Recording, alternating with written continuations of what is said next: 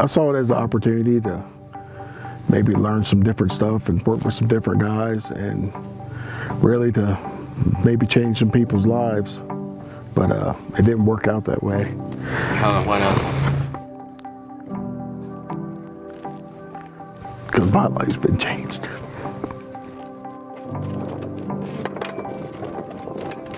Most of the days it felt like that the work was the easy part. Seeing what you see and trying to deal with the fact that what you have at home is different than what is here by 110%. It was a real eye-opener. It made me more thankful for what I have at home. When you get out here and look, I mean, it's nothing like anything you've ever seen with the mountains and the terrain and stuff. And yeah, it's a very arid climate, but you know, the scenery is, you know, breathtaking. Hearing the story of, you know, how these people survived out here, and I couldn't imagine trying to survive out here, you know, with no technology. And, you know, that's what we're trying to bring to these people. Everything we did, everywhere we went, different, beautiful. People were amazing. You know, it was all great. The people that we have met, you know, have been so appreciative. The way that they greet us and accept us, you know, tells me that we're doing a good thing and we're doing the right thing. You taking guys from different cooperatives, bringing us on a trip together, and we all come together as a group, as one unit, to complete these jobs and help these people out. It's pretty amazing to see that, along with how happy these people are with nothing. It's a whole different world down here. If the U.S. cooperatives had not agreed to do these projects, they would not get done, because they are so rural, they're so isolated, and there's no funding left for them.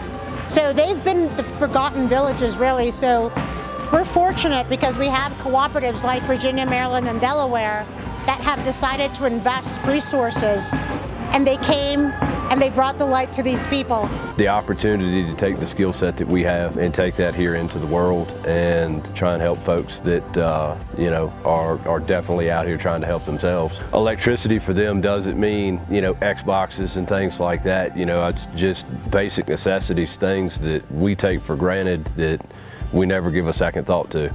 The opportunity to have running water or a refrigerator or, you know, anything of that nature. I have a 5- and a 3-year-old right now, and seeing those kids about the same age and knowing what my kids have and seeing what these kids don't have, and there's a lot of things we take for granted. It's just hard to see what little they have, and you made such a big impact on their life.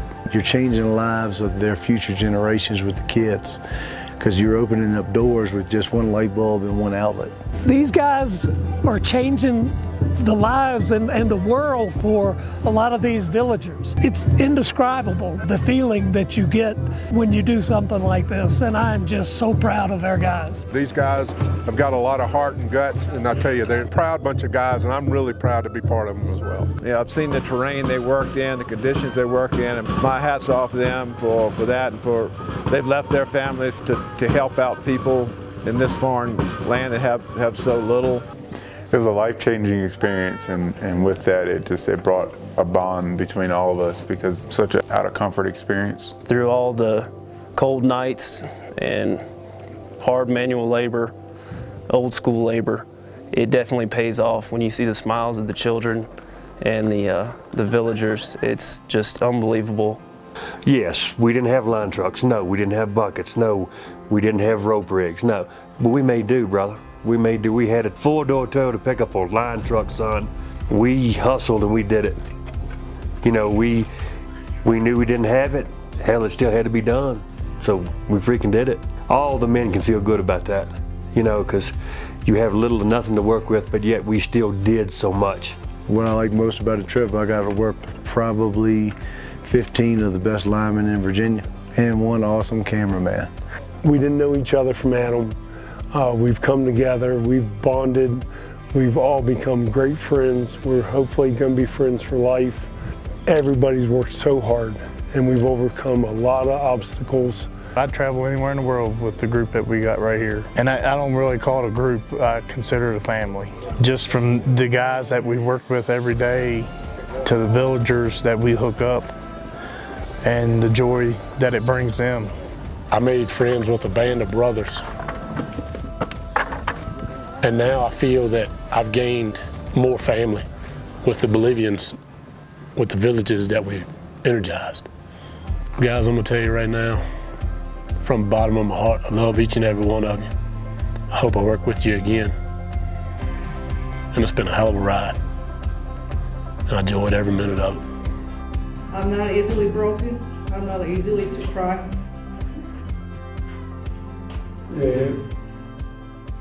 15 días para mí formó parte de mi vida. But after 15 days sharing with you, you are part of my life now.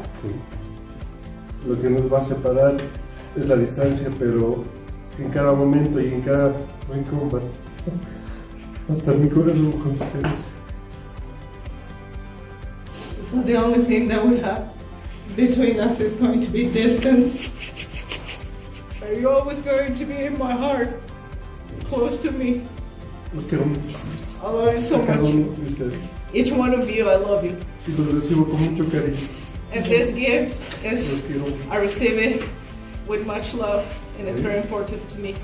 The people you're gonna meet and the friends you're gonna make, Jack, gonna change your life. Gonna change your life, because they're never gonna forget us. Ever, ever, ever, ever.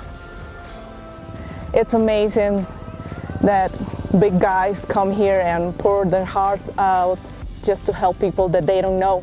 It fills my heart with joy to see that there's people that care for my people.